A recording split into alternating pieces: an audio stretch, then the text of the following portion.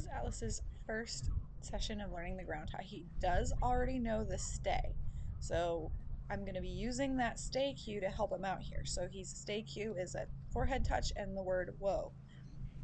Now I'm going to be adding in the rope. So my goal here is to just get that cue and transfer it from the head to the rope. So my goal here is I put the rope down, I gave him the forehead cue, and then I step back, I click, and then I come back. So I did out of order that time.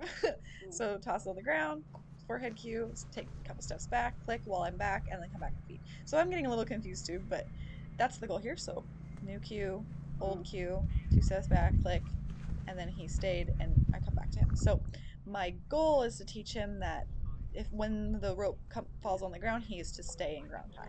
And he already knows the stay really well. You've seen his videos with stay multiple times. If your horse doesn't know that, I would do that first before you ask for this, unless you want to just train only the rope cue, because you could do the same process without the forehead cue. So you could just have, when the rope's on the ground, you take a half step back, you click, you feed, and you build up the amount of distance that you go away from your horse, and you just have that one cue of the lead rope on the ground.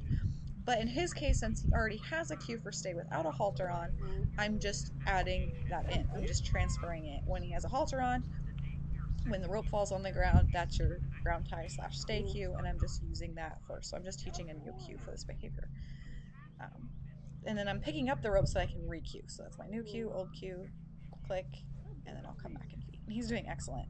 What At this point, I'm just going to keep doing this and building up the amount of steps that I can take away from him.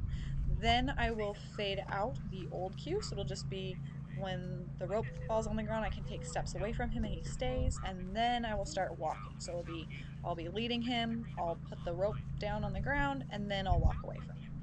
And that's kind of the phases and stages of the training here. But he's doing excellent. He's very good at stay. He likes stay because he can stand there and eat. So this is one of his favorite behaviors. But he's doing excellent. Just kind of right now in the beginning, I like to just stay facing him.